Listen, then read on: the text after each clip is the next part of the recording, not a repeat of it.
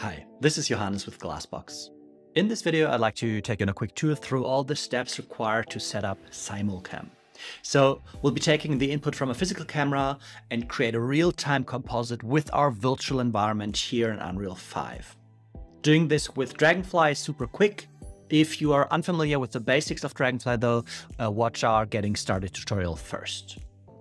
So before we get started, it's assumed that you have set up a green screen and a camera that's connected through an SDI cable to an industry standard input like Blackmagic or Azure capture card. And you also want to track the motion of your camera to mirror its movement on the virtual camera. For this video, I've simply attached my iPad to the camera to use ARKit tracking from the DragonFly companion app.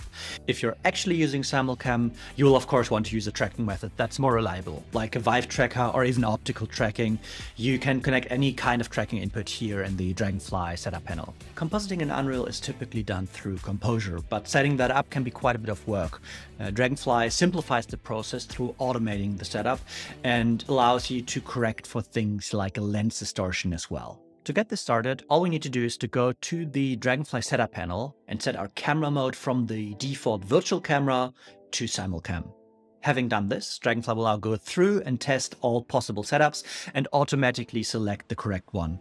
At this point, the most important thing is that you just wait while DragonFly is setting our media plate, our comp layers, as well as timecode and sync.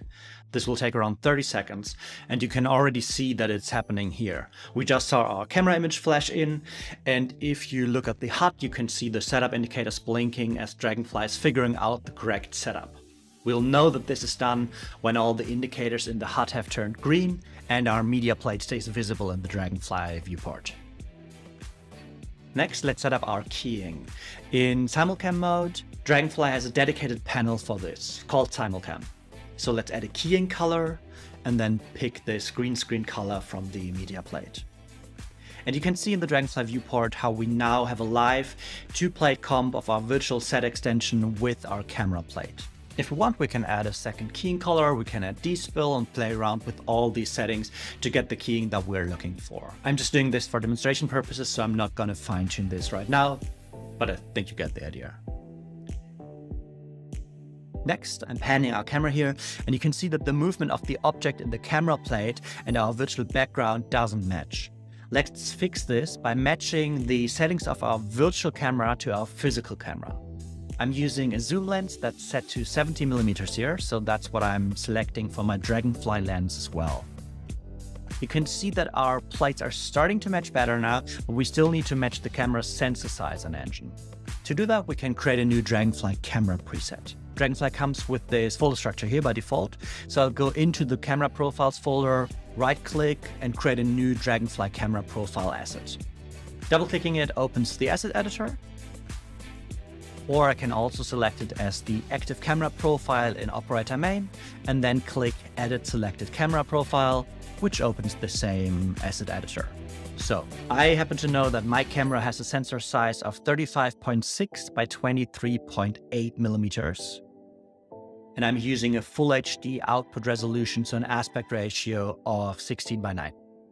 I can also select which color space my camera plate uses, so DragonFly can match its colors to the color space of the virtual background. And don't forget to save the changes to the camera profile.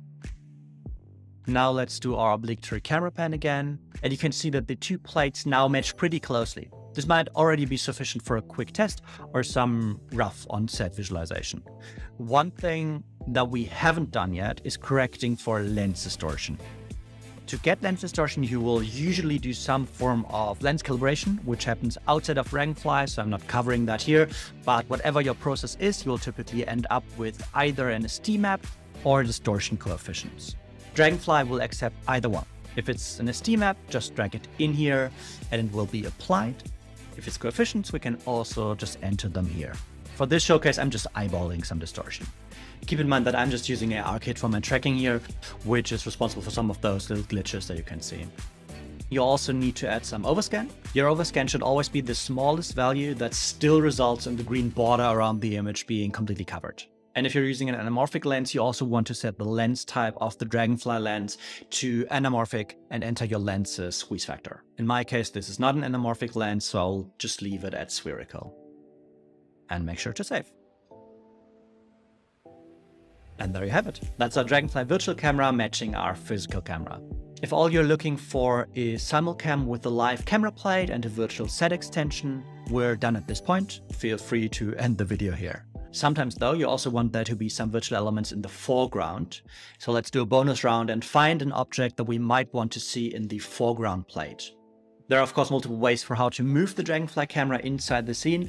I'm using a little trick here where I'm placing an actor and then platforming the DragonFly camera to that actor, which allows me to move and rotate it simply by transforming the actor. Let's say we want to have that pine branch there in the foreground. So let's take a look at the Composure sec. You can see that in the initial setup, DragonFly has already created a foreground plate for us, just in case we might want to use it. To have our pine branch rendered as part of that foreground plate, we can open the Layers panel, and here again, there's already a foreground layer waiting for us. So to bring our pine branch into the foreground, all we have to do is select it and drag it into this foreground layer. And just like that, our pine tree is now in front of our camera plate. By the way, note that in the same way, there's also a holdout setup here, which we could use for garbage matte if our physical green screen does not cover our entire background. And then to get the tree into the background again, we simply display the contents of that layer. There's our tree, select it and hit delete. And it's back to the background. So yeah, I hope this will simplify your Simulcam process in Unreal Engine. You can always jump in and out of Simulcam mode seamlessly from DragonFly's setup panel. If you have any questions, get in touch with us at glassboxtech.com.